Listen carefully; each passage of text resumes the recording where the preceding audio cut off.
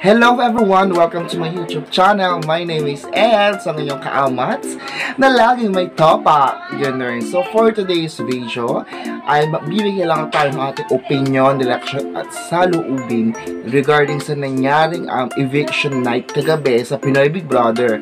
So sobrang nakakabigla yung resulta at talagang hindi natin inaasahan na sila Alexa at Kiddy ang lalabas sa bahay ni Kuya. So kung bago ka lang sa aking YouTube channel, ano pang inihintay mo? Pinutin lang ang subscribe button at syempre huwag mo din kalimutan i-hit ang notification bell para like and upload.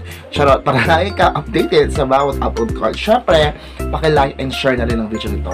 So, huwag na natin pagpatagalin pa. Simulan na natin ang ating pagbibigay ng ating saloobin in 1, 2, 3, intro! Please take it away!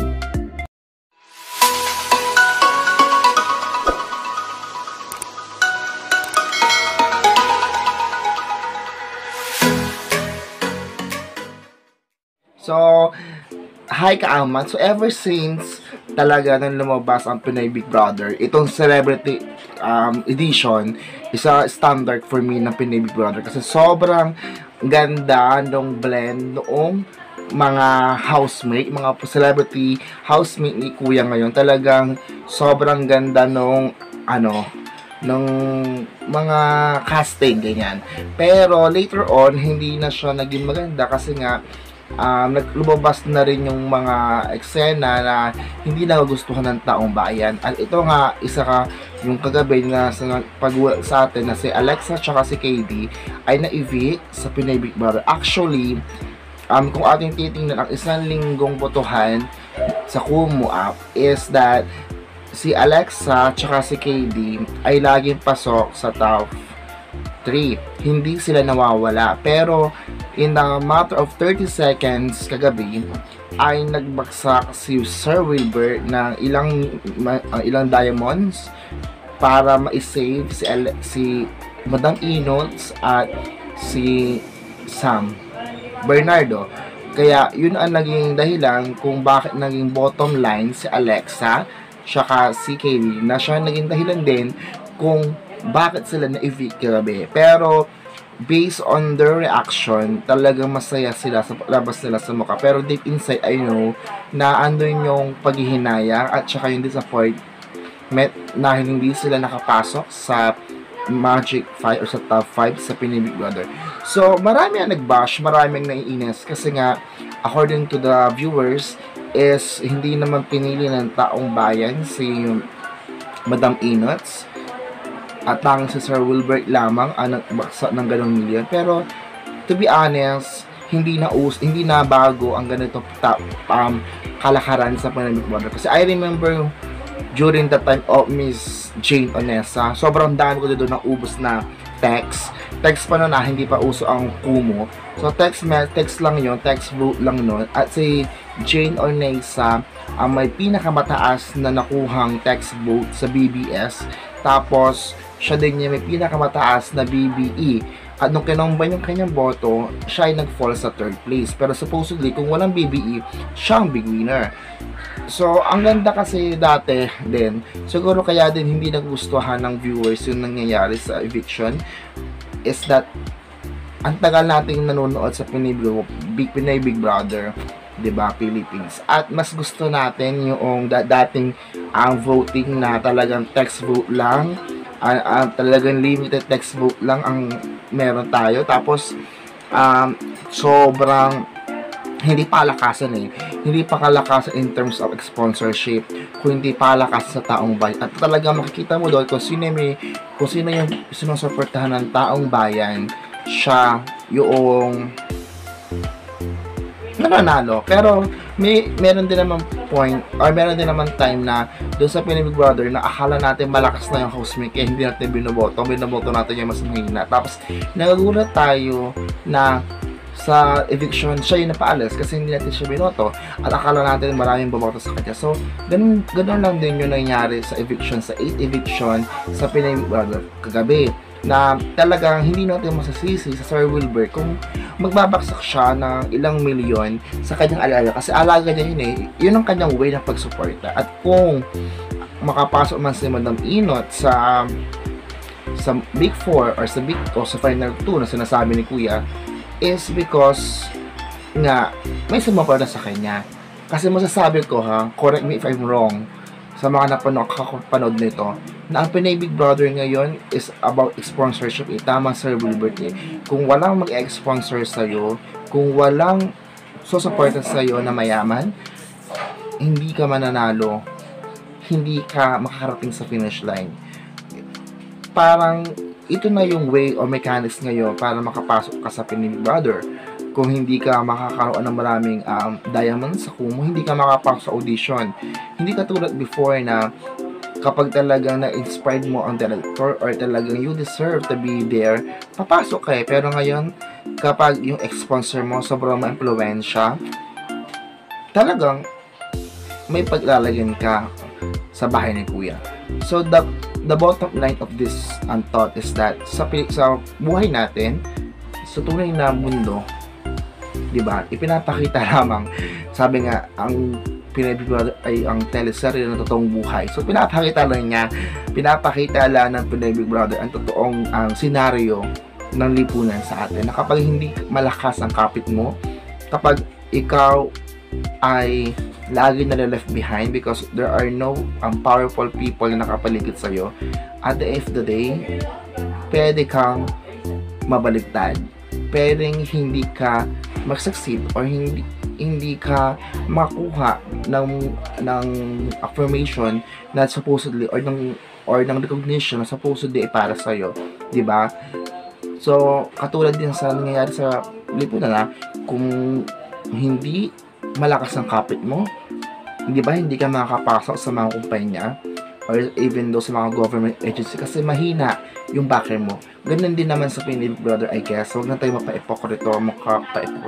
Kung hindi malakas ang hawak sa'yo, at the first place, hindi makakapasok yan sa bahay ni Kuya. At hindi ka mananalo sa Kumu kinema na yan kung wala naman talagang may malaki sponsor sa'yo. So, nakakalungkot ng isipin na ang Pinay Big Brother is ganito na ang setup, pero wala tayong magagawa kasi yun ngayon ang trend at doon sila kumikita. Isa show, isa business, at yun ang way nila at yun ang kanilang mechanics for this time. Pero hopefully naman masasabi ko na sa susunod sana mawala na yung ganito, no? Kung sino talaga yung deserving, sila yun eh. Kasi ako sumali sa Kumu. Tapos, ang hirap, ang daming task na ibibigay doon. Tapos, kailangan mo makakuha ng mga diamond para ma-reach mo yung top 10, top 20, top 15, etc. and so forth and so on. So, sino ba support sa akin? I'm just nobody but me. So, I decided na i-install na lang yung app na yan. At, tudukan ng pangarap ko na makapasok sa bahay ni Kuya. Kasi, walang Sir Wilbert na support sa akin. Wala. Kaya, wag tayong magalit kay Sir Wilbert kung gano'n niya ipakita yung sa pagmamahal niya kay Madam Inots. Unyo siya i-bash kasi sumuporta lang siya, di ba?